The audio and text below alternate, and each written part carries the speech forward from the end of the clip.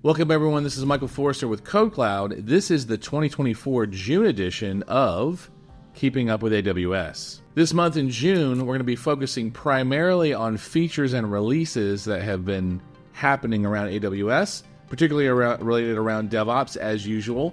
But we are going to talk about some integrations and some repos as well, just to give you some useful information that you can action on. Just to give you a highlight, we're going to talk a bit about the 2 new features for Amazon Q for developers, which I want you to think of this as an AI agent for your command line and your integrated development environments. We're also going to talk about an EC2 Finder tool that's going to allow you to identify the perfect virtual machine for your EC2 workloads. We're going to talk a little bit about security features for the Elastic Container Service. And my last 2, and probably my favorite, we're going to talk about Amazon Bedrock's integration with Slack so that you can talk directly to LLMs.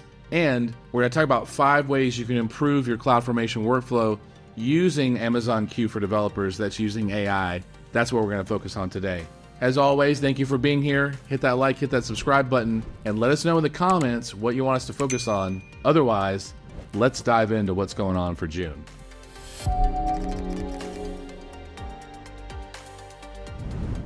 Okay, here we are diving in, keeping up with AWS, June. All right, so let's talk about number 1. Number 1 is one of the 2 feature releases for the Amazon Q for Developer offering. This one allows for CLI or command line completion with Amazon Q. Now, as of July, it's actually only for macOS, so it's not for everyone just yet, but it allows you to basically anticipate common commands that you run and it will autocomplete them. So in the example given, if you type in git and you commonly type in git push origin main, it will actually allow you to tab and just complete the most common command that you submit. It's only for macOS right now, so just so you're forewarned, but it is a preview of what's coming for Amazon Q around the command line. That's number 1. Number 2, we're going to have an EC2 instance type finder, which allows you to find your EC2 instance workload. Now, here's the weird part about number 2, is that it's going to allow you to use machine learning to match your workload with the type of EC2 instance that you might need. Now, there's hundreds of EC2 instances, so figuring that out can be kind of tricky, but this is buried inside the console, so we're actually going to take a look at this one. And so basically it says it's available inside the console, so we're going to go to the console. Now, I'm in Ohio. This is actually me logged into my AWS account. I'm going to click on EC2, and we're going to go straight to the EC2 dashboard. If I click on Launch Instance, it's going to ask me my name and all this other stuff. And I know we don't normally do this. We usually use Terraform or something along those lines. But if you happen to be doing it this way, here's where you find it. If you scroll down under Instance Type, you'll see right here this small section that says Get Advice. It's buried inside of this little link, because if you click on Get Advice, it pops up this little window.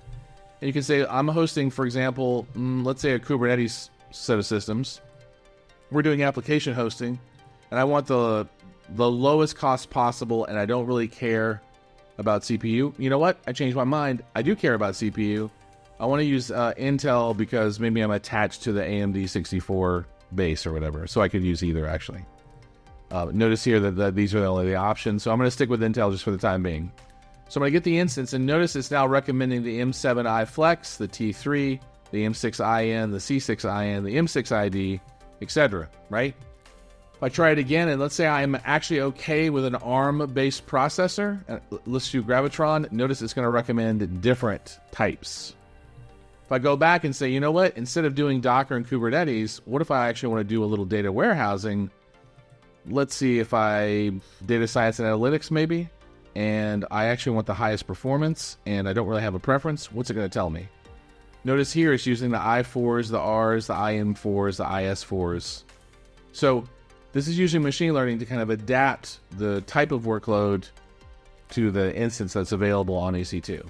Again, a reminder, this is buried under that Get Advice link that we were just talking about right here, Get Advice. It's not well known. I think most people would kind of skip over that, so I just wanted you to see it. Going to number 3. 3 is just a feature. ECS, the Elastic Container Service, is one of the best ways to get into containers if you don't want the learning curve of Kubernetes if you're on AWS already.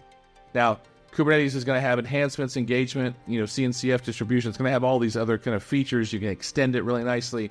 But ECS is a great way to get started with containers if you don't want to do that. Now, ECS has always supported ephemeral encryption, but it hasn't supported ephemeral encryption for disks with customer managed keys. And so this is now a feature that's been added as of June. The ECS and the Fargate launch type both now support customer managed keys to encrypt their ephemeral storage. So it's pretty nice. Again, a security or feature enhancement. That's number 3. Number 4, maybe you've used CodeCatalyst, right? And when you use CodeCatalyst, it basically allows you to kind of orchestrate the software development lifecycle and issues like tickets, tasks, stories, epics, that kind of thing around the building of your code. Well, now CodeCatalyst now supports the use of some enterprise-level source code repositories, such as GitHub Cloud and Bitbucket Cloud, so that you can read those repos and kind of derive and generate your tasks using Amazon Q for developers. If you haven't touched CodeKloud, this is definitely worth, CodeCatalyst, not CodeKloud, I'm CloudCloud. You definitely want to check this out, right? Because it'll allow you to basically go to merge ready code in a single pull request. It'll help you, set up and manage the issues. Amazon Q will work with CodeCatalyst to analyze the source repo and figure out how to create a plan, generate source code, all that stuff. So if you haven't seen CodeCatalyst and you haven't seen Amazon Q for developer working with CodeCatalyst, I would maybe try a little POC here because it's actually worth exploring. Number 5, the relational database service, which is kind of the transactional database service of AWS, has always, for almost a decade now, has supported something called multi-AZ. And there's been one flavor of it up until the last 2 years. And the only flavor that was available is that you had a primary database instance, and that was a read-writer instance, and you had a backup instance that you couldn't touch for anything. You couldn't read against it, you couldn't do anything, and you had asynchronous replication going on between the 2 instances. The reason you would do this is that one lived in one data center and another lived in another data center called availability zones. Now, RDS about 2 years ago introduced this idea of cluster deployments where you have a primary read-write database and you've got 2 read copies that are both asynchronously replicating with the primary, and you can actually read data off of those other 2 instances, and they're multi-AZ, meaning they are spread across multiple data centers / availability zones. And that's really nice. But the cluster version of the RDS has never supported S3 exportation, which would then allow you to reuse that data into other contexts, including pre-production, etc. Now, there were ways around that, but you couldn't just export it just out to plain S3 buckets. Now, as a feature enhancement, cluster deployment of multi-AZ now supports exportation into S3. So it goes out in a Parquet format so you can read it and import it to another system, right? And so, again, another kind of feature enhancement. That's number 5. Number 6, the second of the Amazon Q developer releases now states that it's now basically general availability for Visual Studio IDE and for VS Code.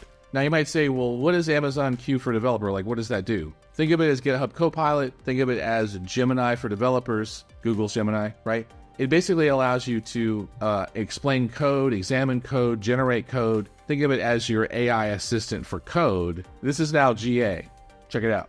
Number 7, and one of my favorite, is that there's now 5 ways that Amazon Q for Developer can now improve your CloudFormation development. And so there's a great little blog post that basically talks about 5 ways to simplify. And here's number 1. So number 1 is you can use it to generate code itself, just like we would use any Gen AI application. 2, you can get it to understand CloudFormation resource properties. This is the meat and potatoes of CloudFormation templates, because resources as defined inside the template are what gets created inside of your AWS account. So EC2 instances, VPCs, S3 buckets, RDS databases, all of it. Those are resources. And so knowing the properties of these resources allows you to define exactly what kind of service attributes that you want to put on them. So what kind of EC2 instance, what kind of database, what characteristics. That can be something that's difficult to understand. And so Amazon Q can help you fix that workflow or understand it. Number 3 is that you can explain existing template code, extremely useful. Number 4 is that you can troubleshoot deployment issues. How many times have you watched a CloudFormation template fail